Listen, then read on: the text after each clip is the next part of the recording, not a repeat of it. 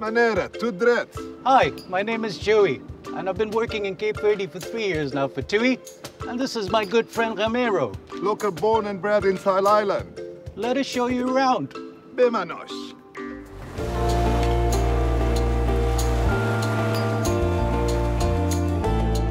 The Cape Verdean Islands are located to the northwest coast of Africa. It's just off the Senegalese coastline. There are 10 islands altogether, out of which one is south. A direct flight from the UK takes around 6 hours to get here. And over here you'll find a rich heritage of Portuguese, African, and of course, Creolean culture. And the best part is you don't need a visa if you're not planning to stay for more than 3 months. Pode ficar troco. The local language in South Island is Creole. And you pay using Cape Verdean escudos. But you can pay in euros as well, so no stress. Getting rid of stress starts with a good hotel. In Sal, TUI have a selection of hotels for you. My favorite, of course, being the TUI Blue Cabo Verde. It's very close to Santa Maria, where you'll find lots of bars, restaurants to enjoy the local food, drink.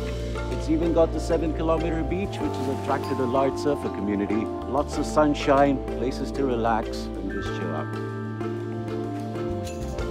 You're probably wondering why this island is called Sal. Sal means salt.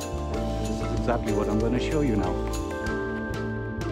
These are the salinas at Pedra de Lume. Let me show you around.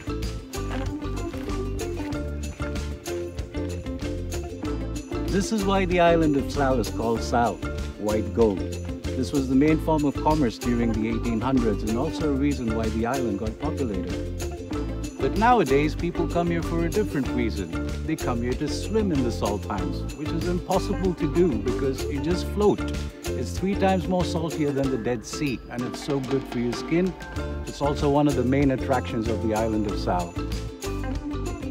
Another place you definitely want to visit is Palmera.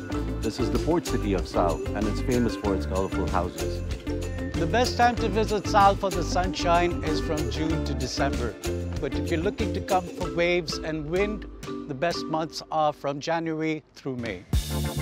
Watersports is one of the best activities on the island, and this is Kite Beach. One of the best beaches in the world for the practicing of kite surfing, but also you can do kite foil, windsurfing, surfing. All the conditions are really amazing. If you're going for water sports, Kite Beach is a perfect spot.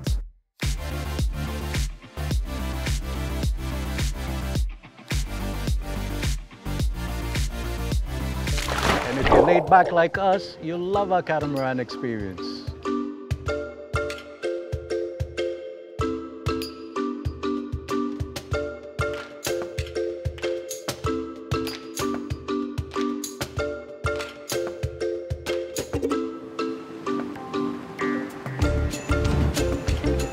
In case you want to cool down, take a swim in the amazing and natural pools of Buracona.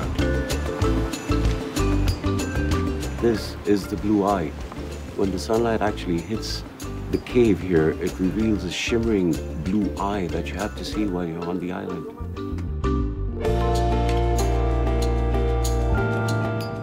If you prefer a little bit more action, take our 4x4 tour. Our guide will be able to show you the Mirage in Taraboa Desert. Or even better, take control yourself, get a quad or a beach buggy.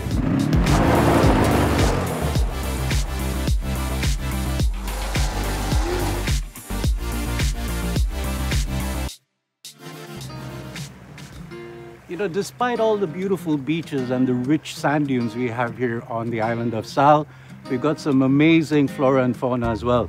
The best place to see this, of course, would be the botanical gardens.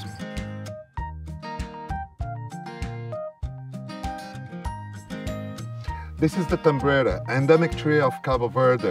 Wait a minute, isn't this a date tree? Yes, it is a date tree. Oh, I love putting dates in my cachupa, man. What? We never put dates in a cachupa. Let me explain what is a cachupa. A cachupa is made by corn, beans, vegetables, and everything you have at home. And like that, you will be able to make an amazing dish, very rich and very tasty. But today, we are having the catch of the day. Absolutely. So for this and so much more, please visit Sal. You won't regret it. Ciao. Ciao.